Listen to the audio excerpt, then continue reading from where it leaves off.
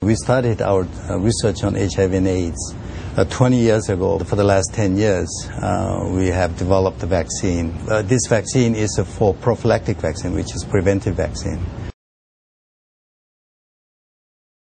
Phase 1 is to look at whether or not this vaccine is toxic in human body. Phase 2 human clinical trials to look at the immune responses with our vaccine to see whether the immunized people will induce the proper immune responses. For the phase 3 human clinical trials, we need about 6,000 people to test and to have statistically significant data. So we can compare vaccinated and non-vaccinated group and to see how effective this vaccine is for prevention of HIV infection.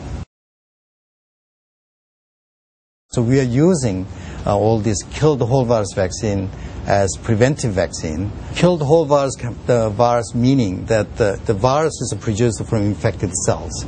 So we infect the cells with a virus, and then the infected cells will produce lots of virus. And we can collect them, purify them, and then inactivate them. We are inactivating two different methods, so by chemical inactivation and then by radiation.